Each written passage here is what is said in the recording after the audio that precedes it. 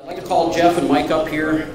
To get started though, I'd like to have Jeff come up here and talk a little bit about how we put this together, because really Mike and I were the beneficiaries of the hard work that Jeff put together of organizing this whole trip. So Jeff, you want to give us kind of how this thing came together? Okay, yes sir. My name is Jeff Crone, and I am the owner and operator of a company called Northern Thumb Crop Consulting, and we're based out of Elkton, Michigan. We cover approximately 250,000 acres in the eastern half of Michigan, and we don't sell a single thing. We don't sell seed, fertilizer, chemicals, or anything. All we sell is services. We work for the grower, and our main goal is to make the farmer more profitable. I'm also the manager of our family farm. It's a 2,000-acre cash crop farm, also near Elkton. Our crop rotation is corn, wheat, and dry beans. So Dennis wanted me to give a little background of how this trip to Germany came about. So let's back up about 5 years. On our farm, we're always trying to do some research on our farm to benefit ourselves and also to convey that information to our growers, or the growers that I work with. And so we took an interest in wheat production. How can we get better wheat production? So what we did is we played around for 2 years with some cross seeding of some wheat. So about 5 years ago, our normal seeding rate was around about 2 million seeds per acre. So what we did is we took a couple fields and we split them and we cross seeded them. So basically, half the field we planted 1 million seeds in one direction. You got done. We planted 1 million seeds in the other direction. The other half the field we planted 2 million seeds in the same direction. 7.5-inch row grain drill from John Deere. And basically what we're trying to do is get better coverage or better utilization of sunlight, we thought, with our drill. Kind of the same concept is maybe thinking narrower rows like with sugar beets or dry beans that we've done in our area. We found some pretty significant bump in yield by going narrow rows. So kind of took that theory into wheat production. So we cross-seeded, and we did this for 2 years, and we got an average of about 10 to 11% bump in yield. And we did everything exactly the same across both sides of the field. Fertilizer, seed, chemicals, everything was the same. The only thing that was different was it was cross-seeded. So, hey, we thought we kind of onto something here with this cross-seeding. So what we did is start looking for a drill, because obviously we don't want to cross-seed 500 acres of wheat. That's going to waste a lot of time. So done some research and found that a company called Amazone, which is based in Germany, they make a narrow row grain drill or seed drill, and it's a 12-centimeter drill, which converts to about 4.8 inches, 4.8-inch rows. This is over in Germany. So started doing some more research, and I actually found a drill down in Illinois. And I think there's maybe less than 10 of these drills in the United States, but I found a 4-meter drill, which is about 12 foot wide, down in Illinois. AMS Incorporated was the name of the company. And went and looked at the drill, made the deal with the guy. Jack Knoop is the contact guy, and he brought the drill up to us. So the following 2 seasons then, we did comparisons with the 7.5-inch row John Deere drill versus our 4.8-inch row drill. Seeding rates the same. We were still around 2 million seeds, and everything else the same. Fertilizer, seed, chemicals. And our lowest bump in yield was 8%. Our highest bump in yield was 15%. So definitely was the direction we wanted to go. So got rid of the John Deere drill, and we plant all our wheat now with this narrow row drill. And we're even doing some custom planting with alfalfa with it too. A couple of the Dutch dairies in our area are familiar with the Amazone drill, the narrow rows, and wanted us to plant, so we did. Now I don't have any yield data for Advantage in alfalfa, but we are doing some custom work with that. So that's the Amazone side of it. In the meantime, one of my larger consulting clients, Peters Brothers Farms from Memphis, Michigan. They farm about 15,000 acres. They are a dealer for Horsch Equipment, which is also a German company. And every year they have a field day. Joker is their real popular piece of vertical tillage. But every year they have a field day that they demonstrate their equipment. And 2 years ago, Michael Horsch, who's the CEO of Horsch Company, he was there and got talking with him. And he was talking or telling us about a wheat seed singulator drill. Basically, they have a design now that they build a drill, they brought to market, that takes wheat seed and singulates it approximately 1.5 inches apart, which the gears start turning. Hey, this might be onto something here. Maximizing tillers, saving on seed cost.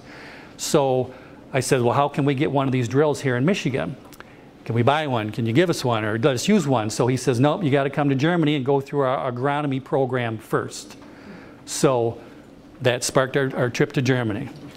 So I got these two guys to go with us, or to go over to Germany. A year ago, last winter, I met with both companies, or I guess I had contact with both companies to get our trip all lined up. And then last July, the three of us went over there for 7 days to Germany. We took out 5 of the most important things to talk about for you guys today, and we're going to kind of split it up amongst the 3 of us. So the top 5 bullet points are climate, Dennis is going to talk about, seeding, we're going to turn it over to Mike. Then I'm going to cover nutrient application, back to Mike for plant health, and then I'm going to finish up with tillering. It's all about the tillers. So I just want to tell everybody that the stuff that we're going to tell you are not recommendations. This is my disclaimer, our disclaimer. These are only observations that we saw over in Germany. So hopefully you guys can pick something out and try it on your farm. We're definitely going to try some future plots with these things that we've learned over there, because they're getting much better yields than us. Now there's some other factors that we can't control, but hopefully you guys can pick something out and try it on your farm, so we can get better wheat yields here in Michigan. So we'll turn it over to Dennis. He's going to start with where we traveled here over in Germany. All right, well, thank you. First off, let me just set some context to this whole thing. This field of wheat that you see in the background on this slide, Dr. George Schönbacher from Agraria University took us out there, and his estimate at the time we were visiting that field was about 12 tons per hectare. And so I learned quickly that you got to have your Google unit calculator on your phone in order to convert everything from metric back to English. That's about 175 bushel yield per acre. So they have some pretty phenomenal yields that they're able to achieve in Germany. So like Jeff said, we're going to talk about a few things. So I'll talk a little bit about kind of setting the stage for where we were and what we visited. You see the line on that slide? And you see where it is in Germany? We were north of that line. Now follow that line over to the U.S. Where does that line come in the U.S.?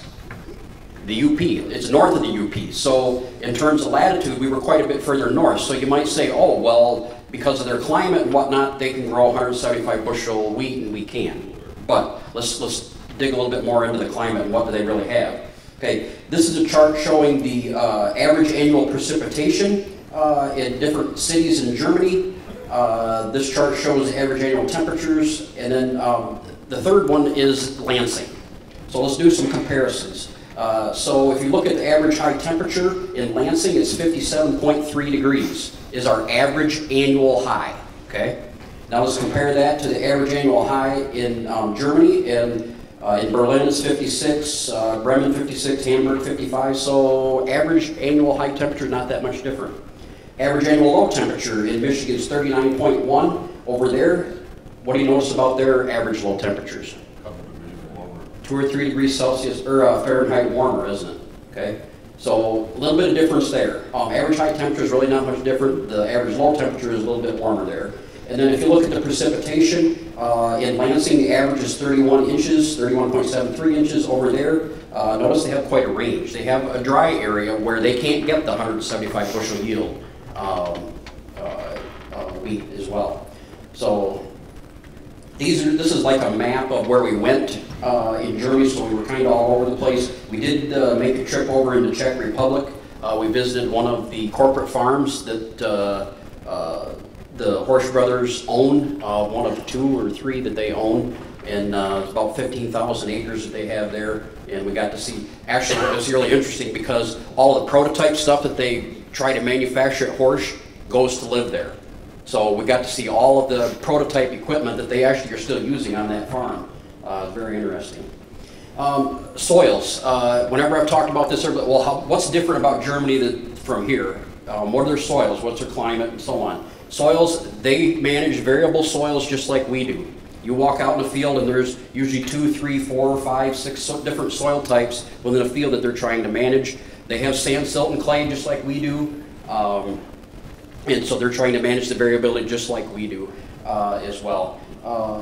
I tried to take the soil series and convert it from German to English, and after spending about 2 hours I gave up, so I just put up a pretty map and said, look, there's variability in their soils.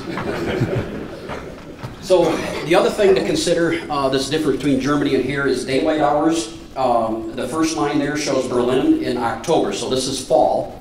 Okay, so fall after, like planting time. Average sunrise 7:30 a.m., average sunset 6:15. That gives them a day length of 10 hours and 45 minutes.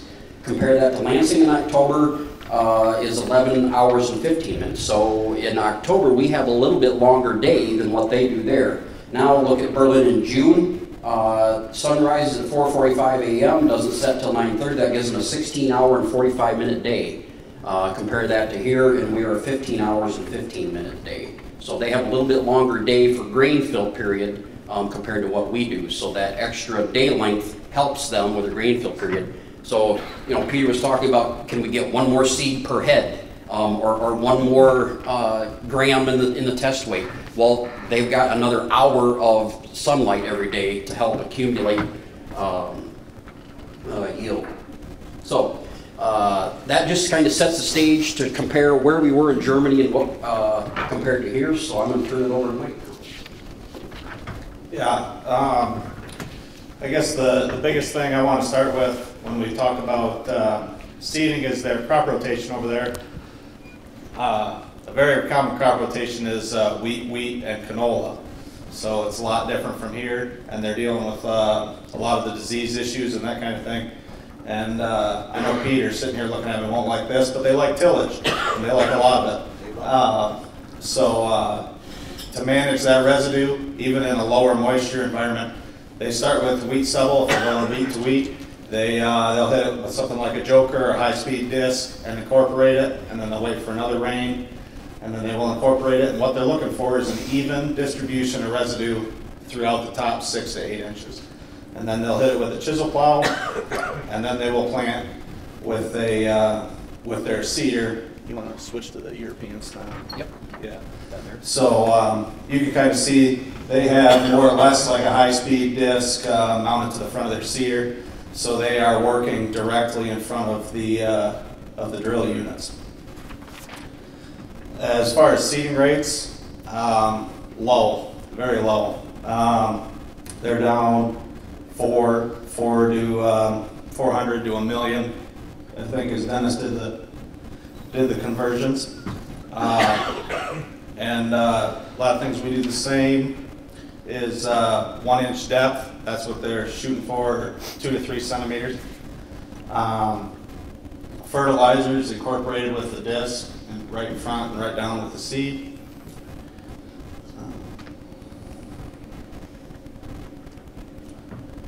So they're trying to get the seeds as even and uniform seed depth as possible. Studies have shown that the emergence of wheat follows the same trend line as corn. So if one plant comes up one day later, you're looking at somewhere to a 25 to 30% less yield on that plant, and that's where the whole singulation and uniform seed depth has come from. So it's kind of like corn. If that plant that comes up less or more than 48 hours less than the other one, it's going to yield less. Yeah. So it's pretty well proven that later emerging plants are less yielding. I don't know if there's any field studies like corn. It's a little bit harder to do with wheat than it is with corn, but there's a greenhouse study that shows it follows right along that same trend line. If you want to go out and count 1.5 million or 2 million seeds per acre and count individual plants, I'd love to have your help. That's what we got you for, Dennis. Yeah. Well, if you need help, call me. I'm coming. Oh, okay, all right. I'll make sure I get your number before I leave. All right. We need to start growing better wheat around here if we're going to survive. They're accepting volunteers anytime. You want to show the singulator? Oh, sorry. Yep. Just tell me which one you want. Right there. Yeah. So this is what Horst has come up with, a singulator. It Yeah. green button. All right. Yeah, so basically it looked like the internal part of a water pump, basically to me, or transfer pump, but this spins and is driven by an electric motor and catches it from the distributor.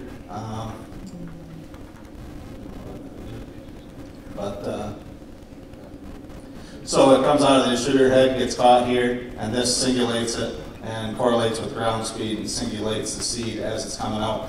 One thing we noticed was that it takes a very, very uniform seed size for it to be accurate. So it would have to be a lot more intensively milled or screened out if we were going to do something like that here. Yeah, this is a picture of an Amazon seeder. You can see the tillage disc here right in front, and then the packing wheels. That was another thing. Tillage was important to them, and they were also focused on reconsolidating the soil, as they put it. They did not like any extra pore space or anything extra overly loosened up.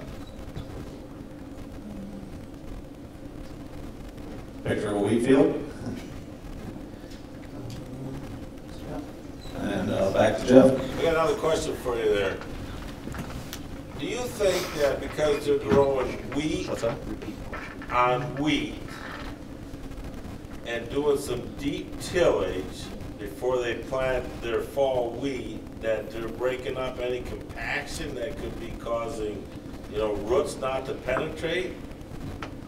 Versus like what we do, I mean, we just go out there and till it or no till it, and we've had all the spring and summer rains and sprayer traffic and all that, and that's compacted our soil, that maybe these roots don't grow as much as that they could possibly? Right, so the question was, for anybody that didn't hear, did I think that the extra tillage or the extra deep tillage is an advantage or helped with the root growth in the next crop? Is that fair? Yeah, I think it's definitely a possibility. I think that's what we've thought to start with the trials. I mean, the only way we can learn over here is try it for ourselves. So, anything else? Oh, we got a question right here. How is there vomitoxin over there then? They have issues with. Repeat the question. Okay, repeat the question. How's their vomitoxin over in Germany? And they also have issues with that also over there. Now, the rainfall is less, and we know that correlates with rainfall during flowering period. So it's not maybe as a big issue over there, but they do have vomitoxin over in Germany also. Are their genes coming here or are our genes going there? Both. Seriously. Yeah, thanks for, because I don't know the answer to that. Oh, the answer is both. It's going both ways. Yep. Back to the vomitoxin issue, they make 11 applications between fungicides, nutrients, and whatnot across their wheat. You talk about intensive management, they intensively manage more than anybody I've ever seen. Yeah, they have issues, and that's why they have to make so many applications. But when you grow any crop back to back, you're going to increase your pressure for insects and diseases and so on. So what are they doing? Is it I assume all winter wheat, and then is it all red or white, or what are they doing? Did you get a flavor for red or white? I don't remember. It's mostly all red. Okay, it's mostly all red. It is all winter wheat. I don't think we saw any spring wheat at all when we were over there. Yeah. Okay. Okay, we're going to move next to nutrient application. And this picture here is a picture of a Horsch spreader, and developed by Hahn. And it was on the research farm in the Czech Republic that we went to. And virtually all of their fertilizer application is dry fertilizer. Liquid is expensive over there, and it's very hard to get. So they're doing multiple applications of dry fertilizer. P&K is applied in the fall as a starter, a little bit of nitrogen, and always following soil tests for how much P&K that they want to apply. One thing in Germany, they're very, very environmentally cautious. It'd be like trying to farm in California. They're extremely environmentally cautious over there. So very little, if any, nitrogen applied in the fall, and setbacks from ditches, a lot of filter strips. They're very environmentally cautious. So dry fertilizer in the fall, P&K. Then they do much foliar feeding also throughout the season, and that's mostly the micronutrients.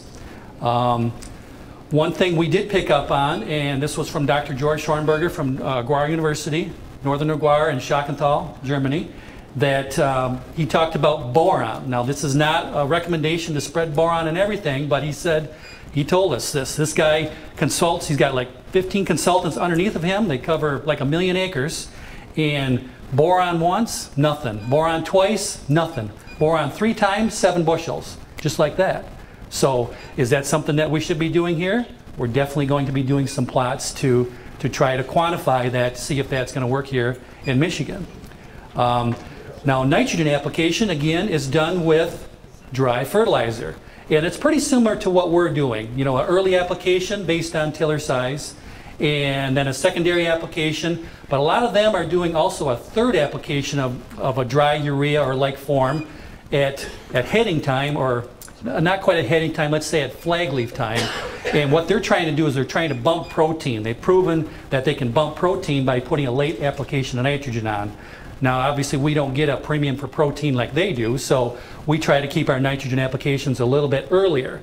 Their second application in the season, the first application is around when it starts to green up. Second application is maybe a little bit later than what we've been doing, around the second node stage. That can shorten it up a little bit, puts more of the nitrogen into the head to make a better head. Yeah, paid premium, talked about that. What they're trying to do is, you want to move to the next slide there. This is a picture of an Amazon spreader, and they have spreaders that are very, very high technical spreaders. You know, they can spread nitrogen 150, 160 feet wide at a time, and we actually have one of these spreaders on our farm. Do variable rate, it spreads multiple widths. You can program what width that you want to spread, but their spreaders over there aren't just the local, you know, $10,000 spreader that you rent from the elevator. You know, these are $20, $30, $40, $50,000 spreaders, but they're an amazing tool for what they can do. I'm going to switch to the next one. This is just a pull type sprayer is a lot what they use over there. Not many big custom rigs, but a lot of pull type sprayers that also highly technical sprayers. This is obviously what they would use for their foliar feeding. And this is like my dream field. We were actually in this field, and this field is projected to go over 200 bushels per acre. But what they're trying to do is, what we've all alluded to, is they're trying to grow an even crop from start to finish. And look how even that canopy is out there. They want a completely even canopy, and that all starts with the seed placement, the applications of all their fertilizers and growth regulators, and that's what we want to try to get to, is that perfect scenario right there. That's the perfect field. So it looks like a little bit of nitrogen burn possibly, because they're doing a lot of foliar feeding. Yeah, it may actually be the reaction to stripe rust. So there's a reaction to stripe rust that's genetic that does that, and so they have stripe rust issues as well. So it could be that genetic reaction to stripe rust. It could be a genetic reaction to stripe rust. Yeah. Okay. Yeah. It doesn't get the stripe rust, but it gets that leaf tip necrosis. Oh yeah. So Oh yeah. we get it here as well. By the way. Okay. Okay, we'll move on to the next one. That's my last one.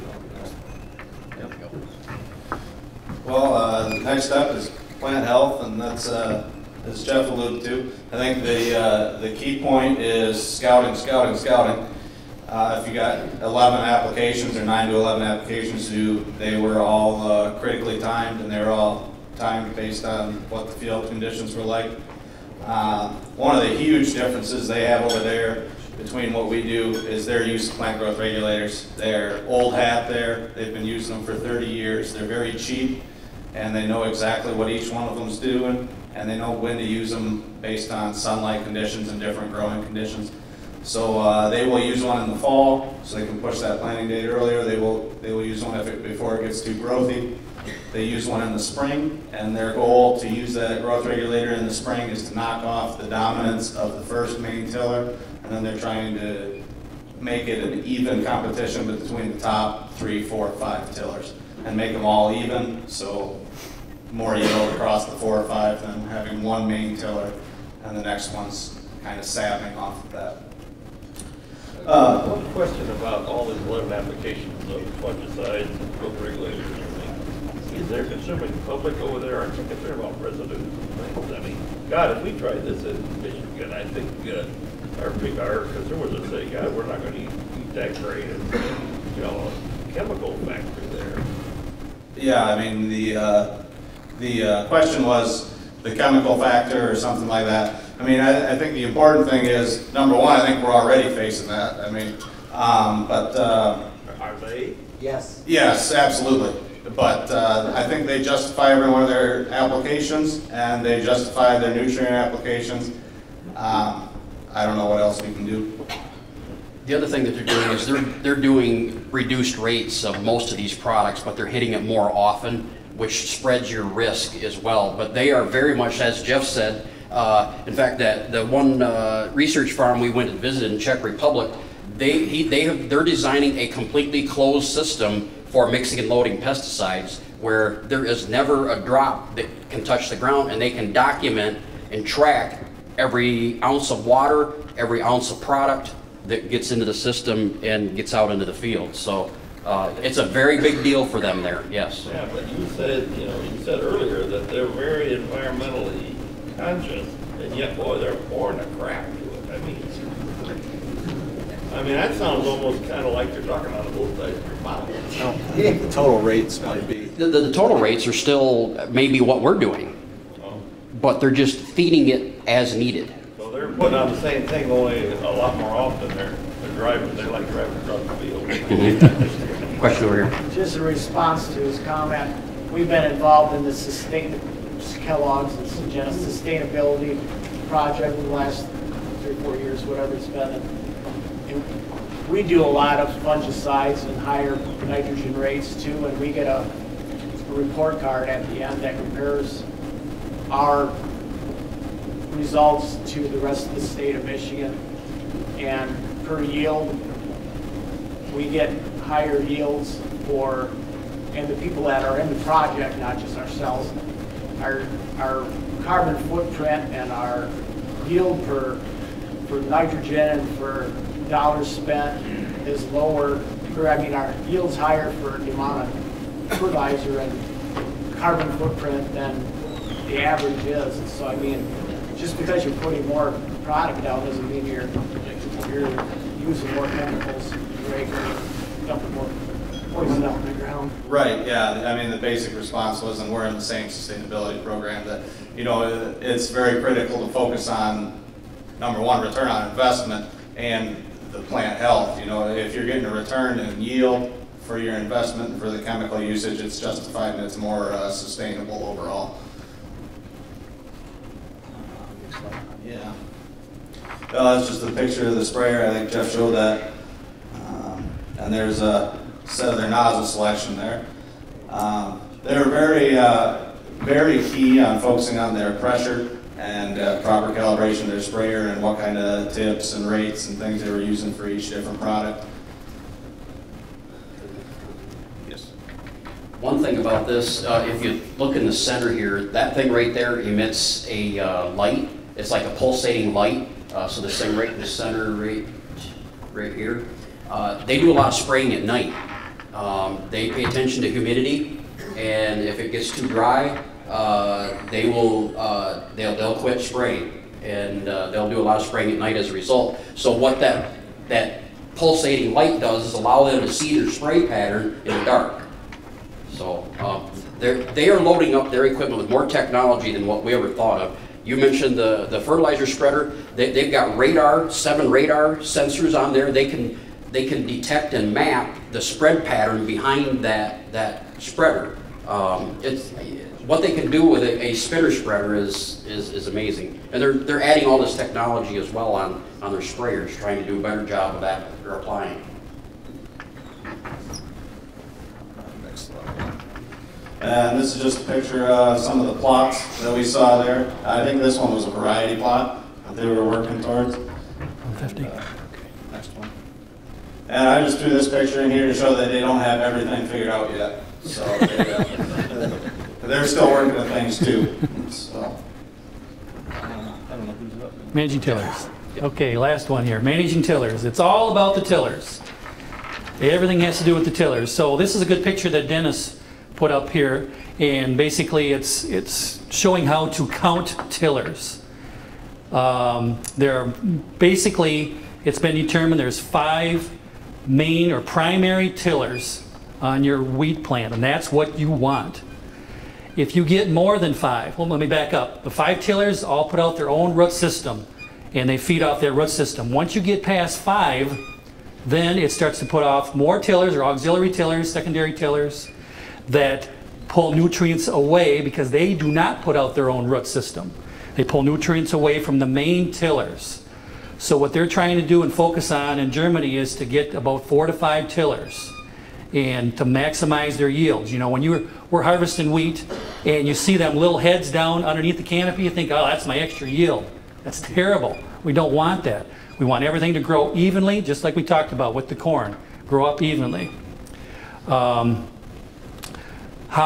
Horsch is managing their tillers, or the direction that they're going with, is this singulator drill to place the seeds approximately 1.5 inches apart and then manage their tillers that way. There's other ways that they're doing it also. Mike had talked about the growth regulators. They have a couple more growth regulators that are labeled there that we don't have labeled here in the United States to help manage tillers. How we can try to do that is with our nitrogen application. Some of the wheat that's planted in the fall, planted early, it tillers in the fall. So you don't want a lot of nitrogen on early planted wheat in the fall. If your wheat is planted late in the fall and you just barely comes out of the ground, that's the wheat you want to target your first nitrogen to in the springtime, to get it to tiller, to put out more tillers. And wheat that's tillered in the fall, you want to delay the nitrogen application in the springtime because it's already tillered out. You're going to put a big shot of nitrogen on 5 tillers, it's going to tiller more, and we don't want that. It's going to pull the nutrients away from them main stems in there. Go ahead. This is just a picture of an Amazon drill. We have a drill exactly like this on our farm. This is the 4.8-inch row drill. Okay? They're trying to singulate the seed and put it, you know, exactly 1.5 inches apart. They've determined that once a seed gets more than 2 inches apart, it cannot compensate for that wider gap. Because you've all seen, let's say in a drowned out spot in the field or on the headland, you see one wheat plant growing up and it's got like 15 heads on it, 15 tillers on it on there. Well, that's, you know, it's okay for that spot, but it doesn't make your optimum yield across the field. Go ahead. Mike alluded to this. They do a lot of tillage. They love tillage. This has a vertical disc system in front of the grain drill. You can see the seed hopper on top, and the vertical tillage system basically is working up the ground one more time behind the tractor to get a great seed bed when they plant the wheat over there.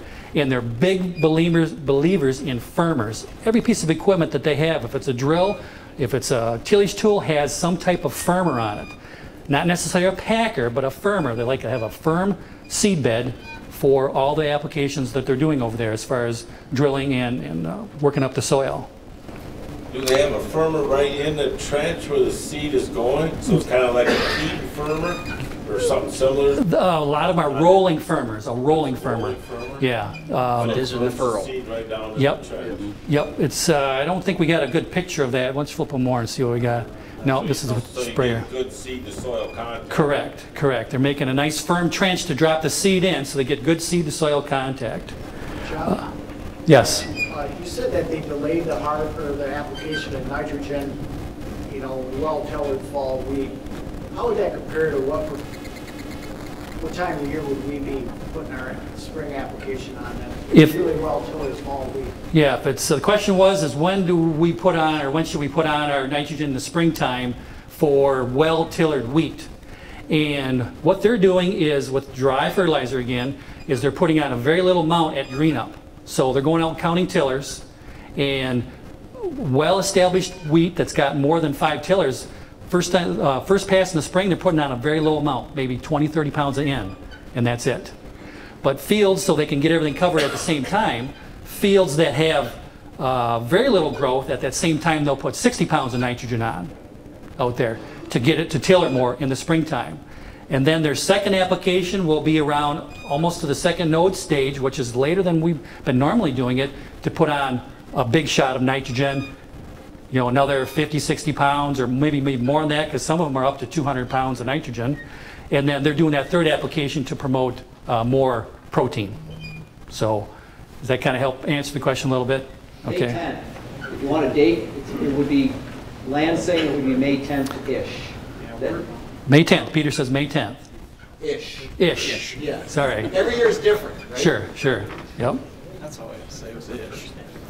So as far as tillers, like I said, we think with our narrow drill, our Amazon drill, we've greatly reduced our seeding rate. We used to put on 2 million seeds. Our trials we done last year, 1.2 million seeds was our best yield out there. And that was the lowest that I went with our drill. So we're going to do a trial again next year and even go lower than that and see if we can still maintain our yields by dropping our seeding rate down, because we're planting it in narrower rows. The theory is possibly we're better utilizing our sunlight. We don't get as many daylight hours here as they do in Germany. So what better way to better utilize our sunlight is then to plant a little bit narrower. Some guys say, well, let's broadcast our seed out there, but it's just, you can't get it even. You get some seeds on the ground, you get some seeds an inch deep, 2, 3, 4 inches deep. You know, you get better coverage of your soil, but it's just too uneven. It's too uneven out there. So, question, oh yes, way back there. You showed me the size of their sprayer equipment. What's the size of their average fields? Not very big. Depends on Easter. Yeah, it depends where you're at. There are some big farms. It was really interesting. We could tell when we crossed where the wall was, for east-west Germany, the eastern side, let me get this right now, had the bigger farms because the government took it over many years ago, cleaned out the fence rows, and some people worked for the government basically on their own land, which kind of was not a very good thing. But that area had bigger equipment. And then once you got in western Germany was the old smaller farms, a lot smaller equipment. But we could tell right when we crossed it, every time we crossed the old wall line. Yes? Did you guys get to see any side-by-side comparisons between the Amazon and then also the Horsch 6-inch planter with the simulation?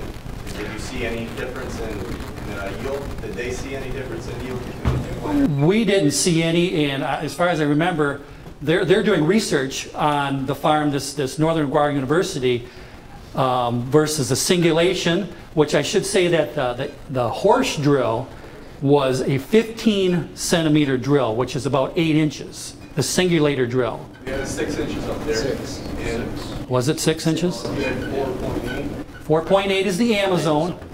Yes, but the Horsch is 6? Yeah. Okay, I'm sorry, the Horsch is 6.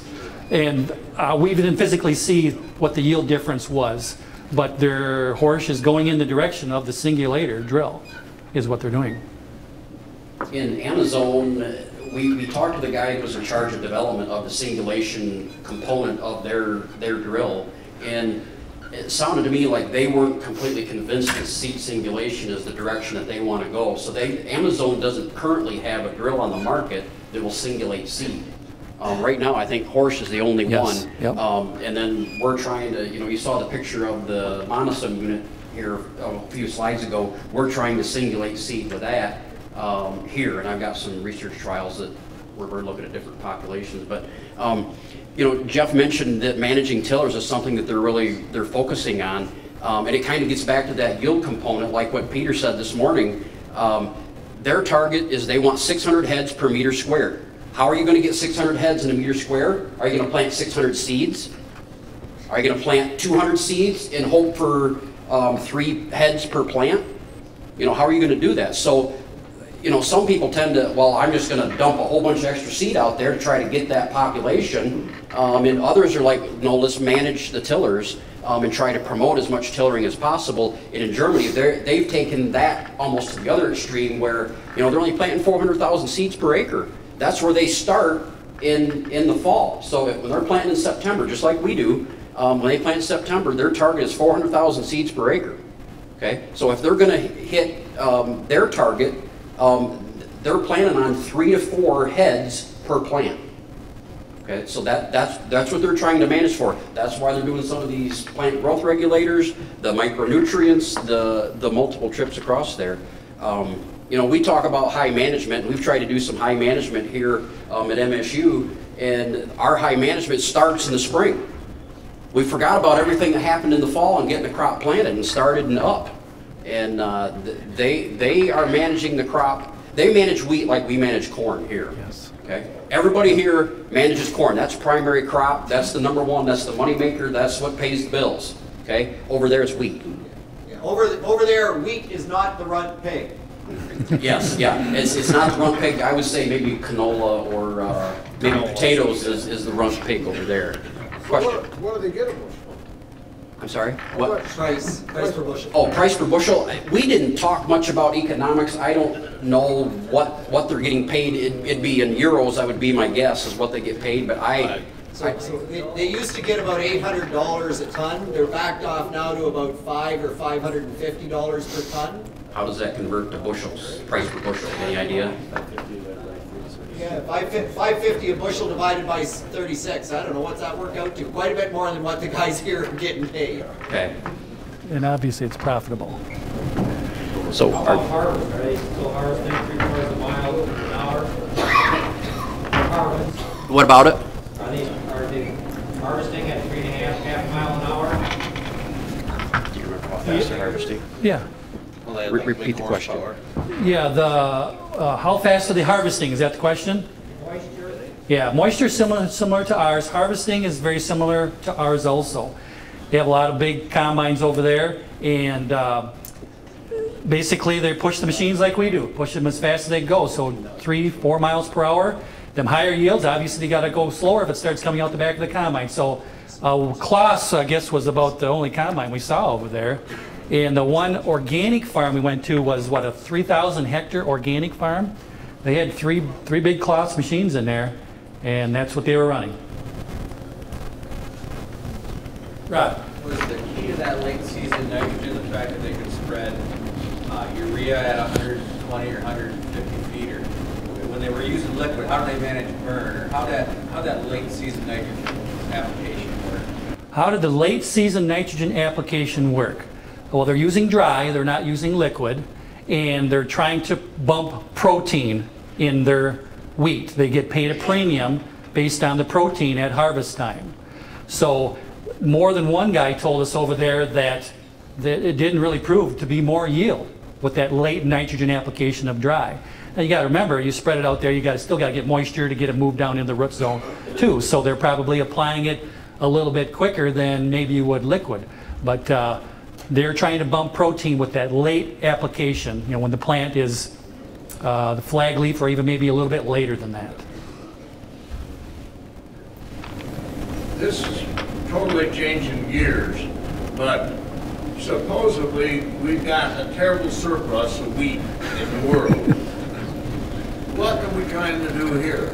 You know, I don't know what to think about this. Well, the question is since we have so much wheat, why do we want to produce more?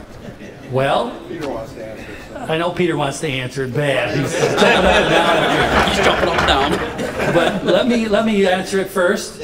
It's all about you, and it's all about you, and it's all about you to be profitable on your farm. But the dairy guys have done that, and they're killing themselves. And we're doing the same thing. We're producing more crop, but it's all about each individual farming entity. In my consulting business, like I said, I don't sell anything. I work for the farmer. I work for you to make you more profitable. Now, maybe that more profit is not bigger yield, but it's to reduce your cost also. So, good question, Peter. You want to tackle that one too? Oh yeah, I love that question because it's great question. If you guys, if the whole of Michigan would just get over it and quit putting any nitrogen on your wheat so that you all got 60 bushels, Ontario would love you. Thank you so much. Okay, you can go home now. Okay, we got to get wrapped up here. Okay, you want to wrap it up with yields? That's it. Yeah. Okay, so we need to get kind of wrapped up here. It's good to have the questions as we went along. We were going to try to leave a little bit of time for questions at the end. So kind of where are we going with this stuff? The three of us went on this trip. We learned quite a lot about how they grow wheat and manage wheat in Germany, and I think there's some things that we can pick up and use here back home. And so as a result of that, we're going to have some research that's going to be started or is actually already ongoing. We are looking at seed singulation. We're looking at a precision wheat planter. Like I mentioned, we kind of created or kind of built or custom built a monosome row unit planter that I'm using to plant wheat, and I got plots planted this last fall with it. I've got 4 different row spacings. From 5-inch up to 15-inch, and I've got 4 populations from 750,000 seeds per acre up to 2.4 million seeds per acre. The singulation accuracy is you got to plant really slow in order to get the accuracy, so we've got to do something to the planter to make it work better. Maybe this horse drill that we're supposed to get this summer that we'll be able to plant with this fall, maybe we'll find out that that's a much more accurate system to use, but we're going to continue to do some testing in that area. But I think, you know, the best thing that I think I found about that planter, that monosome row unit that I planted with, is the accuracy of the placement. It is, you can get your seed much more uniformly placed in terms of depth, and the pinch wheels on the back, the closing wheels, do a much better job of packing the soil around that seed than what a conventional drill does. Because you think about, like, you know, we've got a Great Plains drill at home. Well, it's got that rolling packer wheel on the back. That's like 2 foot behind the disc coulter. So if that thing hits a rock, it's going to pull it right up out of the ground. And where does that seed going to land when it comes down the drop tube? It's going to land on top of the ground. Whereas if it hits like a soft spot in the soil and it goes really deep, you know, I did some depth counts and I had on that drill from 1/2 inch to 3.5 inch deep wheat this last fall, compared to the monosome row unit where it ranged from 1/2 inch to 1.25 inch deep.